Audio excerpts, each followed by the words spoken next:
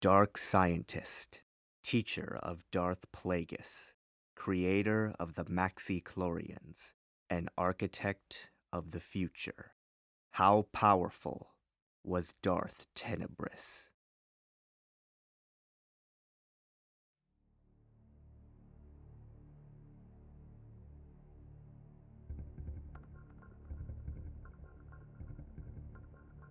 Much like Marco Ragnos, analyzing Darth Tenebrous's physical capabilities is something of a crapshoot.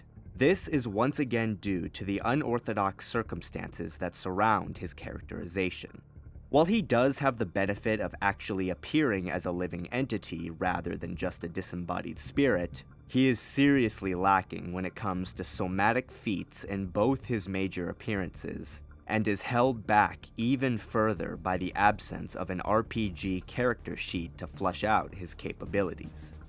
However, while this lack of information makes things more difficult, there is just enough information presented that I feel confident I can infer a set of statistics around him. Despite his species' long-standing tradition of sending their Force-sensitive members to the Jedi Order, Darth Tenebrous was a male Bith. Native to the world of Clakador 7, Biths were a highly evolved species distinguished by their large craniums, streamlined respiratory systems, and the greater-than-human dexterity that made them extremely adept in the fields of engineering, science, counseling, and the musical arts.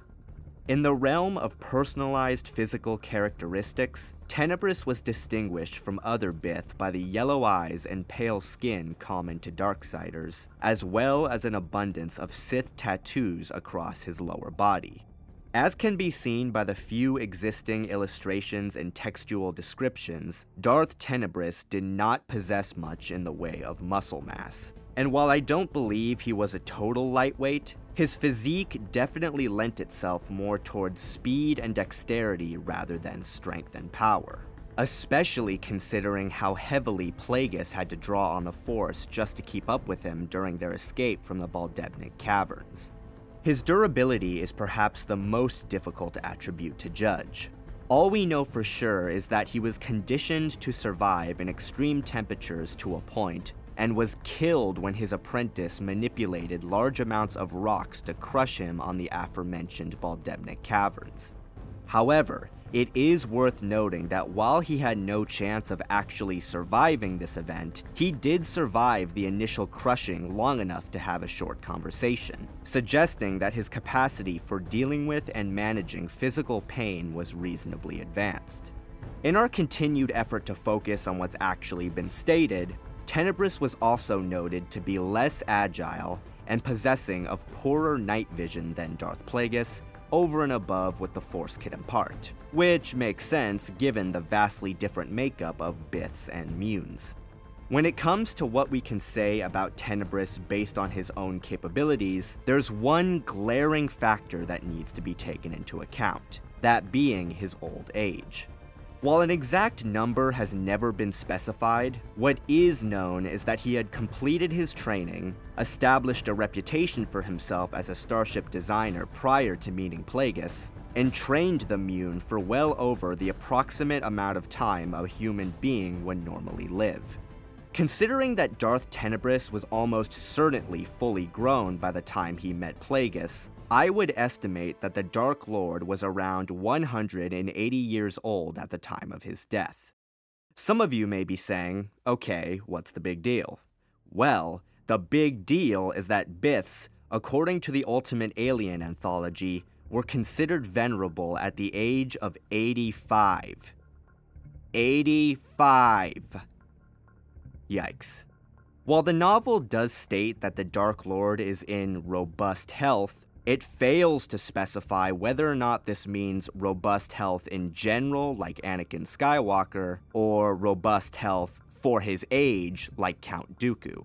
But given just how insanely far past his species' natural lifespan he is, I would say that the latter is far more likely the case. As crazy as it is that a Darksider like Tenebrous is still alive in the decades preceding the Naboo crisis, more impressive still that he's so powerful, fatigue would undoubtedly be a major hurdle for him to contend with in any sort of battle that lasted for a prolonged period of time.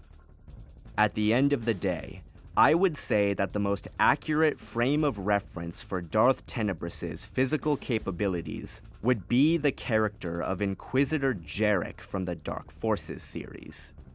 He was slim and dexterous, able to outpace and outmaneuver with the best of them, but at the same time past his physical prime and not invulnerable.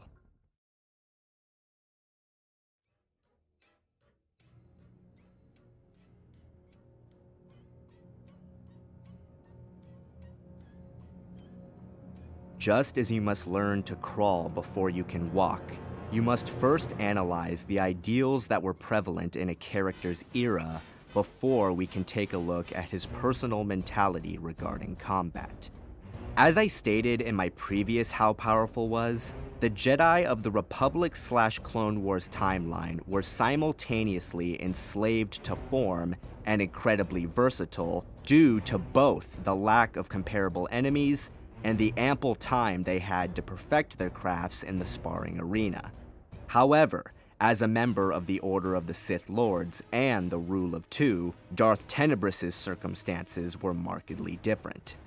As he himself points out, the Sith of his era functioned predominantly as an unseen opposition, a phantom menace. Where the Sith once wore armor, we now wear cloaks. But the Force works through us all the more powerfully in our invisibility. For the present, the more covert we remain, the more influence we can have. Our revenge will be achieved not through subjugation, but by contagion. I see this quote as effectively summing up the ideals of the latter Rule of Two Sith Lords. At that time, the focus was on the development and application of tactics and the Force, not physical prowess. Deceit and subtlety were the primary means by which the Dark Lords expressed themselves both in life and in battle. However, while these circumstances would normally lead me to deduce that Tenebrous, like Plagueis and Palpatine, was not a dedicated lightsaber duelist, we do have some information available to us that tells a much different story. To Plagueis, lightsaber duels were tedious affairs, full of wasted emotion and needless acrobatics.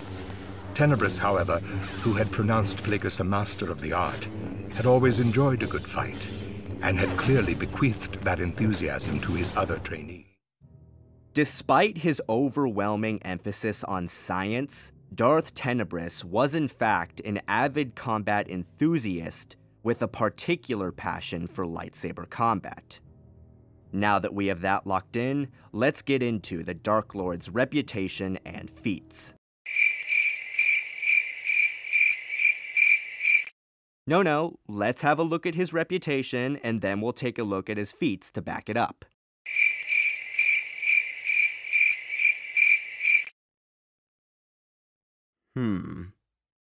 Well, shit. Yes, when it comes to a reputation and shown and described martial arts feats, Tenebrous has next to nothing to draw on.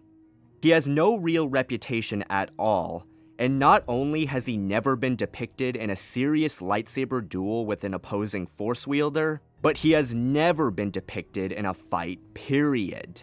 This makes things tricky to say the least, since we're essentially going into this blind. But wait, I hear you cry once again. Tenebrous's other apprentice, Darth Venemus, was depicted in a fight, and they're exactly the same. Why don't you just use him as a carbon copy analog? Yeah, no. No. Let's make something perfectly clear, people. Tenebrous and Venemus are two different people. If we actually look at the book, there are only two similarities that are brought up between them. They're both Biths, and they both have an enthusiasm for saber combat. Not once is it brought up that their styles are the same, that their conducts are the same, or that their tactics are the same. Furthermore, Venemus is at least 1/4 Tenebrous' age, so it's literally impossible for him to have accumulated the same degree of training or experience. This is how powerful was Darth Tenebrous, not how powerful was Darth Tenebrous and his apprentices. Tenebrous' skills and accomplishments should be based on his personal skill set and attributes, and his alone. It's okay to use certain aspects of Venemus, and even Plagueis, to reinforce arguments about Tenebrous, but treating them as the exact same character is the equivalent of saying Luminara Unduli and Barriss Offee should be treated as the exact same character, or that Count Dooku and Qui-Gon Jinn should be treated as the same character. Not to mention, do you really want an analog for Tenebrous to be somebody who stupidly overextended himself and completely failed to recognize what his adversary was doing before it was too late? Yeah, I didn't think so. Addressing his dueling technique specifically, Darth Tenebrous, as a master swordsman, would have possessed a well-honed skill set that took advantage of his strengths and compensated for his weaknesses. Although it's never been explicitly stated, it doesn't require much critical thinking to deduce that Tenebrous was a speed and dexterity-based fighter rather than a strength-oriented one. Biths, as mentioned, were noted for their nimbleness, and his lack of muscle mass suggests a training regimen that focused more on maintaining cardio rather than bulk. This is corroborated further by the fact that Tenebrous would have needed a high degree of speed and mobility in order to train and spar with Plagueis and Venemus, who themselves were noted as being more on the agility side of things rather than the domineering. While an emphasis on pure swordsmanship typically denotes a specialist practitioner of either Form 2 Makashi or Form 5 Djem So, I don't see this being entirely the case with Tenebrous due to a number of factors. Firstly, Darth Tenebrous, as mentioned, is old and has a spindly build, so specializing in a physically demanding and strength-oriented style like Djem So wouldn't make much sense. Yeah, he can augment himself with the Force, but that only takes you so far before you burn out. Secondly, his training as a general-purpose operator points to a much more diverse skill set rather than a specialized one. As such, I believe that the most likely specification for Darth Tenebrous' lightsaber technique would actually be a hybridization of Makashi, Nyman, and Juyo due to the nature of his character and the technical aspects of his training. An ancient fencing style developed during the First Great Schism within the Jedi Order, Makashi was devised specifically for lightsaber dueling and had a strong emphasis on precision-based swordplay and speed, making it the ideal practice for a dexterity-based combat enthusiast like Tenebrous to employ. Nyman was a much more general-purpose fighting style that combined elements from the previous 5 forms and emphasized the integration of telekinetic strikes with lightsaber combat, which fits with the latter Rule of Two's force focus and their necessity to diversify their loadout. Juyo was a highly aggressive style that emphasized sweeping strikes and intense, focused emotion, a mindset that melds perfectly with that of the Sith. Equipped with a standard lightsaber with a red blade, Darth Tenebrous would have likely executed his saber offense by pairing off the linear and efficient blade work of Makashi to the powerful offensives of Juyo, blending elegant fencing style cuts and thrusts with speed-based attack flurries and sweeps. This dynamic swordplay would have almost certainly been reinforced, as per Nyman norms, with the heavy integration of his force talents, likely telekinesis and force lightning to quickly disable or kill his adversaries. In regards to defense, Tenebrous, again as a master swordsman, would have needed to be at least somewhat capable, likely relying on swift parries and shunt blocks to dissipate his adversary's forward momentum, as well as the rapid contortion of his limber body to outmaneuver them altogether. While we have no instances of the Dark Lord deflecting blaster fire to draw on, I consider such skills to be a given due to his aforementioned training as a general-purpose operator. I mean, come on, he'd make a pretty poor covert agent if anyone could just shoot him and be done with it, now wouldn't he? Similarly, while there is no precedence for him engaging multiple opponents, I see no reason to declare that he couldn't given his skill set, and the fact that Plagueis notes how he and his master dealt with the Sunthe security squads following the assassination of Carid Sunthe. Finally, we've come to the point where we judge the Dark Lord's skill level. And it's here that I'm going to have to unfortunately rain on Darth Tenebrous' parade a bit more. To put it simply, Darth Tenebrous' designations don't tell us nearly as much as you may think. Yes, he's a dedicated swordsman, but what does that even mean?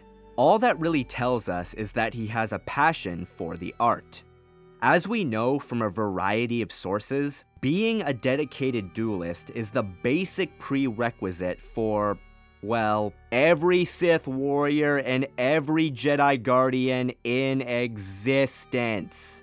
It's a vague title that only gives the barest of descriptions that is made all the worse by his lack of feats. Sure, it's entirely possible that Tenebrous is a Tier 1 duelist like Mace Windu. However, it's also entirely possible that he is a Tier 4 duelist like Quinlan Vos. Personally, I don't see either ranking as being an accurate placement for his character. Despite his dedication, Tenebrous definitely did not advance his lightsaber combat skills to the level of someone like Mace Windu. Why? Because doing so would require life circumstances that the Dark Lord simply did not have. There's only 2 to 3 Sith, so he couldn't hone his skills against dozens of different fighter types. He's a general-purpose operator, so there's no way he could afford to spend all his time creating his own martial art. He's a noted scientist, which means his commitment to physical combat only went so far, etc. However, despite these circumstances, I consider it equally unfair to downgrade Tenebrous to the level of Vos. He is a master lightsaber duelist, and as a latter Rule of 2 Sith Lord, he would have always been prepared for an intense battle even if he couldn't always win.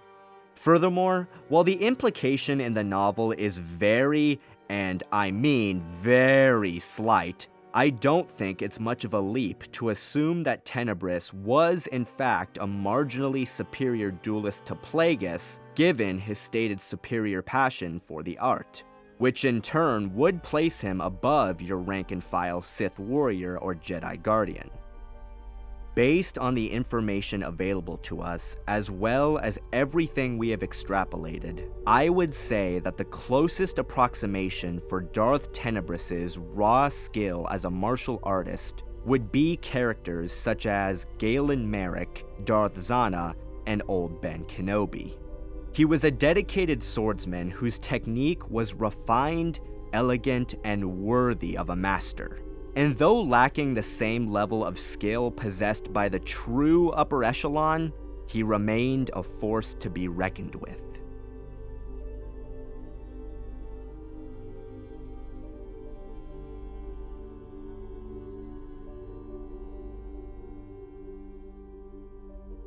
An analytical thinker with a passion for predicting the future, Darth Tenebrous was arguably one of the most intelligent Sith Lords in the Rule of 2 line.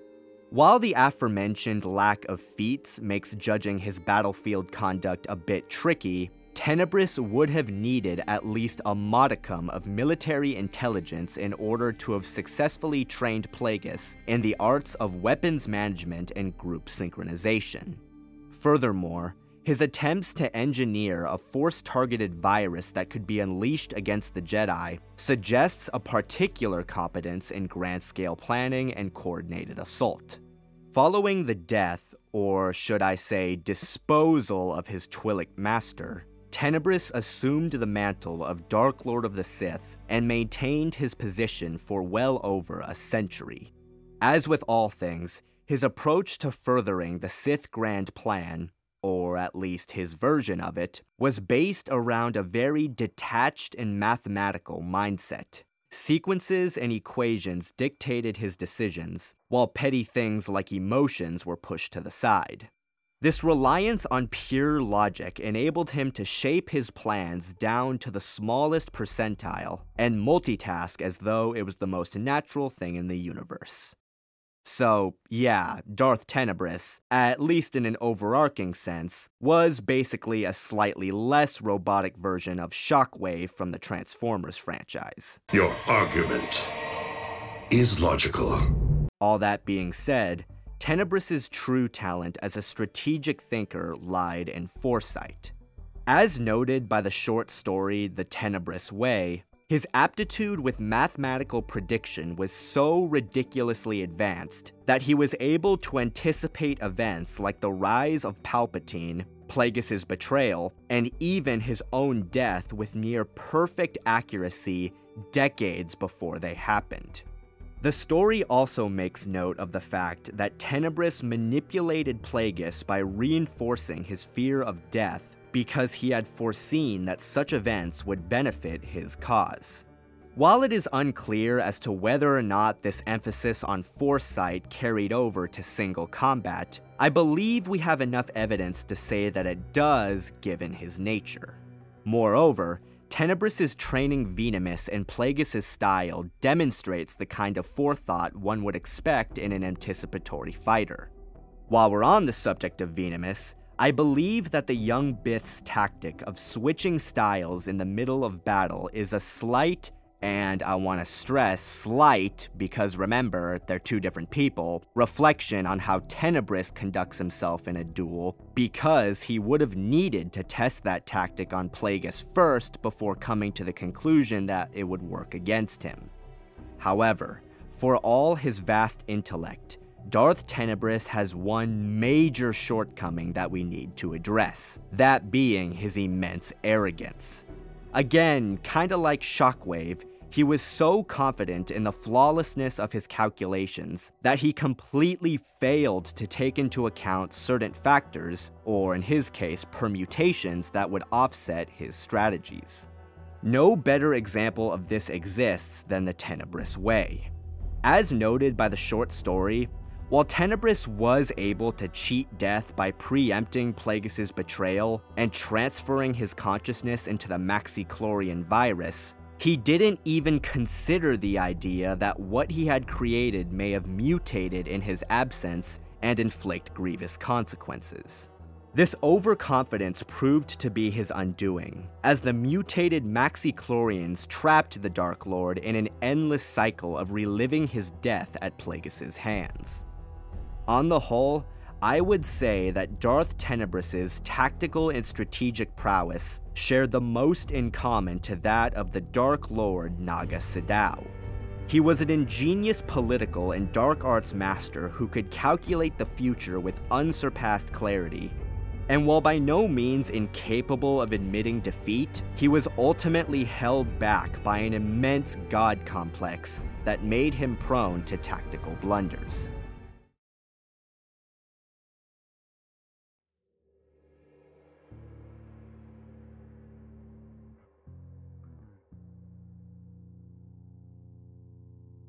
Despite not having much of a reputation, Darth Tenebrous was a worthy Dark Lord of the Sith who boasted a powerful connection to the dark side of the Force. In regards to his personal beliefs and outlooks, Tenebrous, like many Sith, did not have much in the way of reverence for the universal energy field. Not only did he view the dark side as nothing more than a tool, but he went as far as to designate it as a natural amplifier that could be used to increase the effectiveness of his native capabilities. This willful ignorance of the higher mysteries strongly suggests that the Dark Lord's development was grounded in the manipulation of the material plane, as opposed to the more ethereal focus of someone like, well, Darth Plagueis. And it's a wonder why these two never saw eye to eye. Tenebrous's most noteworthy attribute as a Force wielder was his extensive philosophical and academic understanding of Sith culture and Bith science, being one of, if not the only Darksider of the Rule of Two line to correctly predict the circumstances behind his betrayal and the implicit rise of Darth Sidious. However, despite his scientific focus, he was dedicated to the preservation of his corporeal existence and the preservation of his schemes, mastering an array of practical abilities to coincide with his grand manipulations. Darth Tenebrous is most notable for his creation of the Maxi-Chlorians and his rediscovery of essence transfer, which were essentially midi-chlorians mutated into a virus, and the ability to transfer his consciousness into a new vessel. Through these abilities, he was able to survive his physical death and piggyback onto the Maxi-Chlorians, intending to use them as a medium to contain his consciousness. Though initially successful, he ultimately failed to perceive that the virus had mutated, trapping him in an eternal loop of recollection and brief periods of lucidity as he slowly died cell by cell. Furthermore, while the ability to use essence transfer is indeed indicative of substantial power, it is worth noting that he transferred his spirit into a medium that had no possible way of resisting. As far as other more esoteric Force abilities are concerned, Darth Tenebrous was specifically noted to lack any talent with Sith sorcery and alchemy, likely due to the nature of his more grounded headspace. In the realm of energy-based powers, Tenebrous was a master of the Sith staple Force Lightning. As highlighted in the Book of Anger, Force Lightning, like many Darkside abilities, came about through the inwardly directed application of power centered in the core of the body and unleashed outward. In this instance, the casting of lethal energy at a target in the form of a surge of electricity. In stark contrast to the more overtly destructive storms unleashed by characters like Darth Thanaton, Tenebrous's application of lightning seemed to be more grounded. This is corroborated by his sole demonstration on Baldebnik, where he attempted to employ a low-level burst to short out a mining probe. With that in mind, it's likely that his application in combat would mirror what we saw with Dooku and Anakin on Geonosis. A quick, calculated burst intended to stagger or disable an advancing enemy rather than kill them outright. Now then, before we move away from energy-based powers, there's a little detail/theory I wish to address. While the Plagueis novel describes Tenebrous's lightning as blue in coloration, the sole image we have available to us depicts the energy generated from his hand as a fiery red.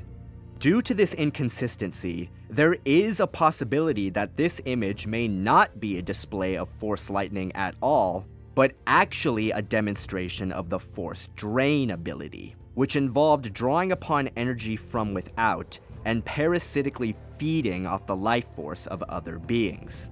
Personally, I don't feel entirely comfortable citing one way or the other, since there is a precedence for red lightning and non-red drain. As demonstrated by his ability to briefly outmaneuver and outpace Plagueis on Baldebnik, Tenebrous's use of Force empowerment was prodigious. Though he has never been depicted employing the ability in a fight, his Bith physiology, coupled with the implicit nature of his fighting style, indicates that he specialized in bolstering his speed to allow for the execution of lightning-fast attack sequences and the deflection of projectiles. Furthermore, as the enhancement of reflexes is a necessary skill in order to be a remotely viable duelist, it goes without saying that a combat enthusiast like Tenebrous was extremely adept in this field as well. Finally, we've come to an area I've been dreading, that being Darth Tenebrous's approximate skills as a combative telekinetic. This is because he has only been depicted employing TK on 2 occasions, and they were for defense and utility respectively.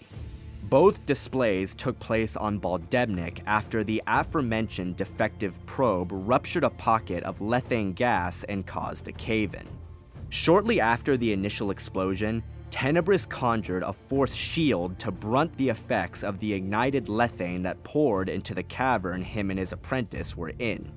Whirling to the tunnel they had just exited, and managing somehow to remain on his feet, Tenebrous conjured a force shield with his waving arms that met the fireball and contained it. Thousands of flaming hawkbats spiraling within the tumult like wind-blown embers. Following the dissipation of the fires, he employed a targeted force grip to hold up a large amount of collapsing rubble and keep them from crushing his ship. His own arms still raised in a force-summoning posture, Tenebrous swung around to bolster Plagueis' intent. While these feats do showcase a high degree of control, as he was able to hold back a small inferno and maintain his hold on several objects at once, they're also, well, kinda pedestrian, at least by the standards of true TK masters. Considering that force pushes and shoves were among the most basic and common of telekinetic abilities, it's reasonable to assume that Darth Tenebrous would have at least been somewhat competent in this area.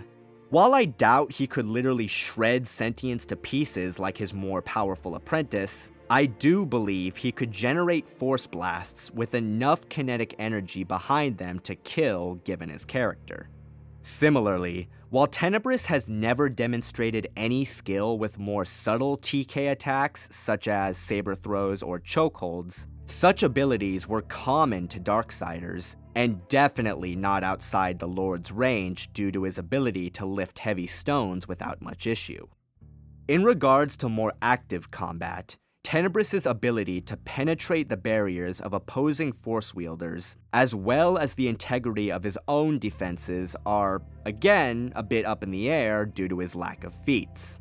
However, given that both skills would be critical in order to be a viable combatant, it's reasonable to assume that he would, at the very least, be able to bypass the defenses of significantly weaker combatants and defend against attacks of those of comparable strength. At the end of the day, I would say that Darth Tenebrous' personal skill set and raw power in the Force was most closely akin to that of Darth Traya. He was a domineering Darksider whose notoriety stemmed primarily from his knowledge and breadth of skills rather than his world-destroying fury. And while significantly more powerful than most, he was not without his limitations.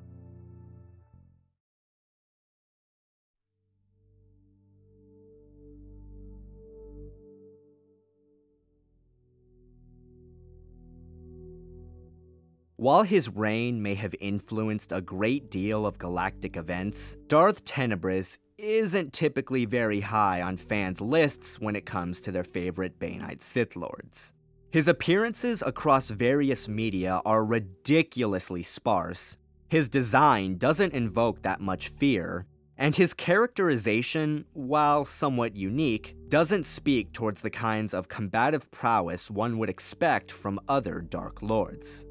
However, when one pushes all that to the side and truly examines him, it becomes clear that Plagueis was right to be wary of his master.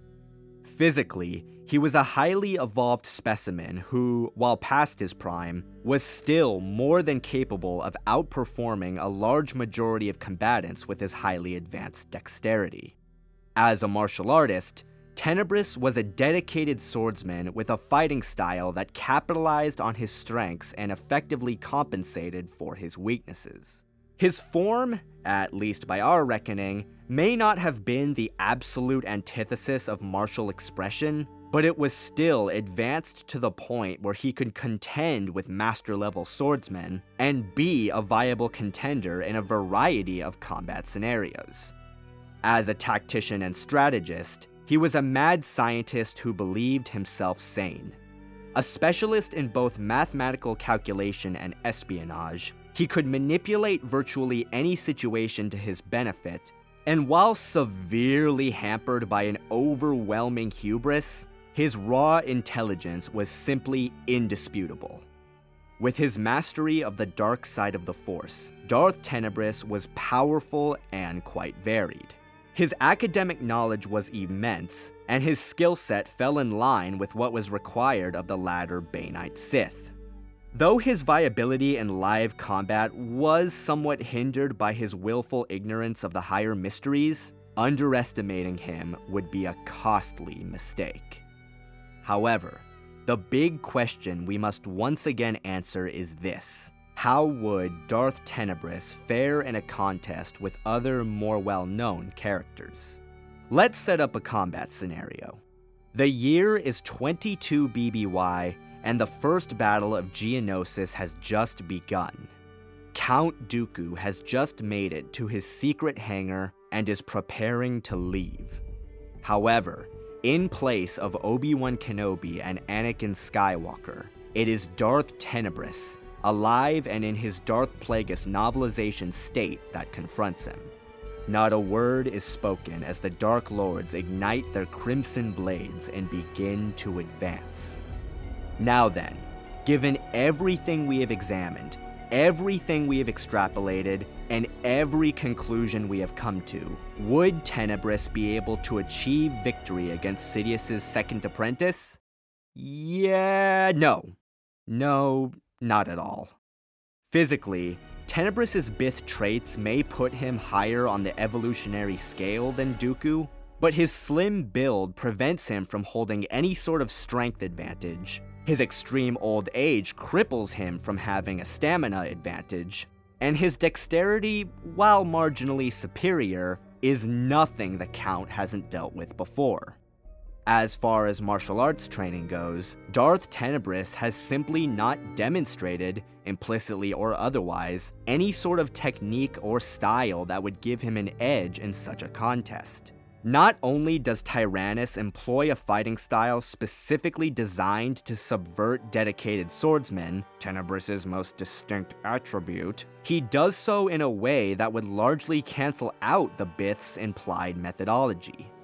Dooku's own, and let's face it, more advanced application of Makashi would allow him to undermine Tenebrous's linear blade work with his own. Form 6 is known to be a poor choice against Form 2, and while yes, there is a possibility he could use the power moves of Juyo to break the Count's composure, I don't see this as a possibility due to the Bith's physicality. Due to these technical restrictions, even if we went the whole 9 yards and assumed that Darth Tenebrous was of comparable skill level to Count Dooku, the best he could realistically hope for in a pure saber fight would be an impasse. On a tactical level, Tenebrous may be marginally smarter than Dooku, but this superior intelligence does little to aid him in combat, as his mindset was grounded in scientific endeavors. Both are extremely arrogant, yes, but Dooku has at least shown a small willingness to learn from his mistakes, whereas Tenebrous has not. A similar situation is at play with their respective use of the Force. Tenebrous may be able to effectively contend with Tyrannus's raw power, but again, his actual skill set is nothing the Count can't deal with. Physical augmentation feeds into martial arts combat. Dooku has participated in TK duels with beings well above the Bith. The effects of Force Lightning offer the same benefits to each and therefore cancel out, and Dooku has more than enough control to resist the effects of Force Drain. As far as more obscure abilities go, Tenebrous's maxi-chlorian manipulation and essence transfer may be impressive feats. However, I don't see them being major game changers here due to the ways in which the Bith employs them.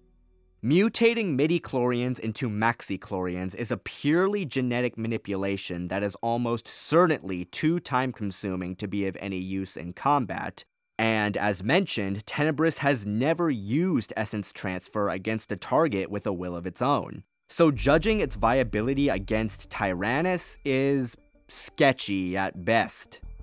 Overall, Darth Tenebrous's inability to overcome Count Dooku comes down to many of the same reasons someone like Darth Maul can't overcome Count Dooku. as he would be pitted against a fighter of greater physical skill and more developed power who employs tactics that his skill set simply wasn't designed to accommodate, leaving him with nothing to fall back on once his weaknesses had been exposed. This of course isn't to say that he couldn't defeat any character of Dooku's caliber. It's just that the Count has certain advantages that push a hypothetical fight between them in his favor. For example, Tenebrous would have a distinct advantage in a battle with the likes of Thulm, Quinlan Vos, or Aegon Kolar, since he would be able to match and surpass their skills with the lightsaber and leverage his Sith powers to his favor. At the end of the day, Darth Tenebrous is one of those really solid combatants who, while not the best of the best, is still more than a match for the vast majority of beings out there. Against lower tier combatants with a limited skill set and tactical understanding, he is absolutely devastating. But against those who can perceive his strategies and deal with what he brings to the table in force, he could get subverted and get subverted hard. Well guys, I hope you enjoyed this latest installment of the How Powerful Was series. Please leave suggestions for future character explorations in the comments section below, and I'll see you guys later.